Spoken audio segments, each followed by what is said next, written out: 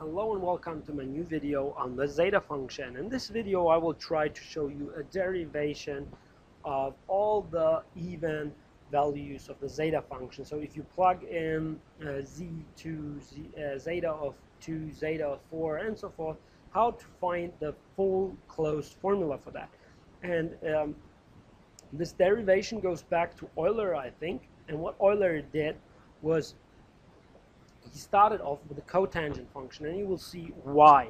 Okay, so instead of, if you remember the steps with which we started in the case for s equals 2, so for all the reciprocal values of square numbers and sum them up, we ended having pi square over 6, and we used this cool function sine pi s over pi s, which is equal to this product, and we can write it shorthand.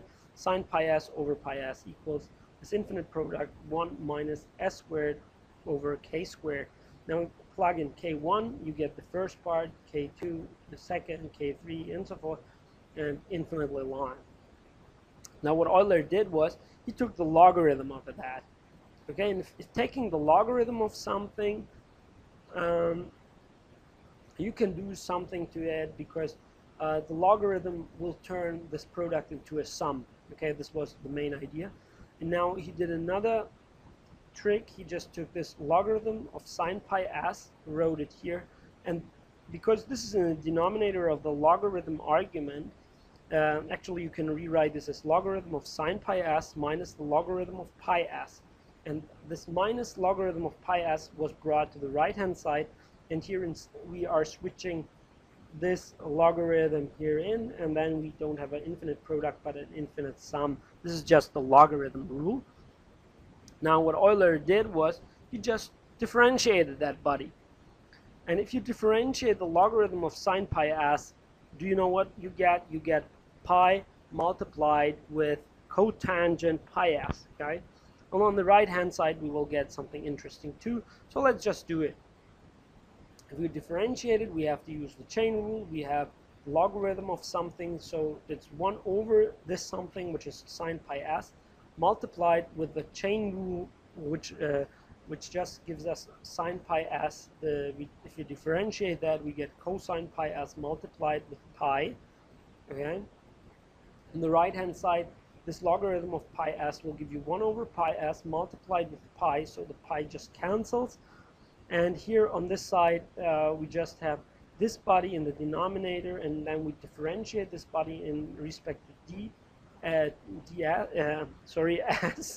Just confused a little bit. And if you differentiate this in respect to s, this will become 0 minus 2s over k squared. So this is this. Now what he did then was he just multiplied this body out with s, so he got this much nicer expression, because cosinus pi of s over sinus of pi of s will just give you cotangent of pi of s. Okay, so pi of s multiplied with the cotangent of pi of s is equal to 1, because we multiplied with s, plus this body here with this minus sign and 2s squared, k squared, and so forth. Now I will do another thing. I will multiply this k in 2 here, so I have k squared minus s squared. Use this minus sign to change their order, so we have s squared minus k squared. Take this s squared in front of this in sum. So we have this kind of representation, and one can use this to find another expression. If you divide the whole equation again with s, okay, then you get pi cotangent of pi s is equal to 1 over s. This is this body, and here you end up having 2s. Okay, and now there is a little change coming, so 2s and this these factors. But if you look at these two terms that I wrote down, if you just bring in a common denominator, so you have s plus k plus s minus k, so you end up having 2s, and if you take the 2s out, we have the same as we would have by dividing with s. So sorry, so both these representations are the same. We just divided this by s.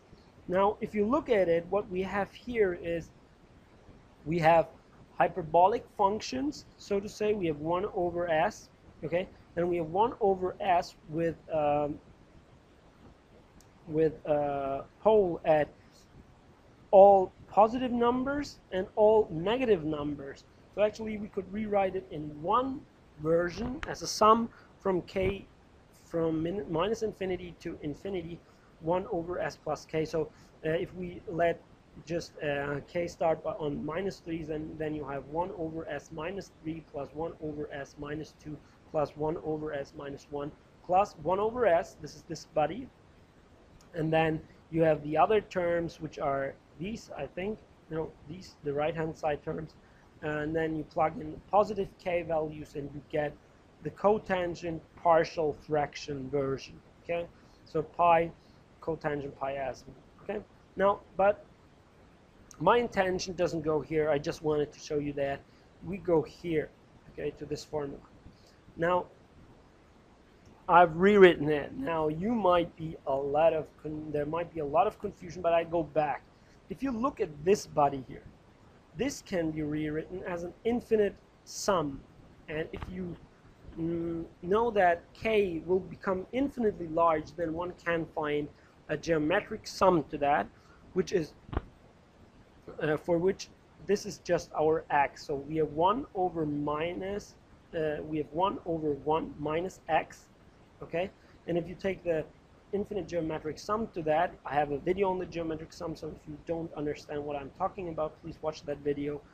What we are doing here is we are writing in this way because our x is this s squared over k squared, and for n, okay? Actually, if I go back, I will explain it this way. If you have 1 over 1 minus x, this can be written as 1 plus x squared plus x cubed, and so forth. And this is what Euler did. He rewrote this as a geometric sum. Now, he could do a lot of stuff to that. Now we have two sums. What he did was, okay, just put all the things together. He took this minus 2, wrote it in front, took this s squared and this s squared to the nth power and combined them to n plus 1. And here k is also, k squared is also to the nth plus 1 power.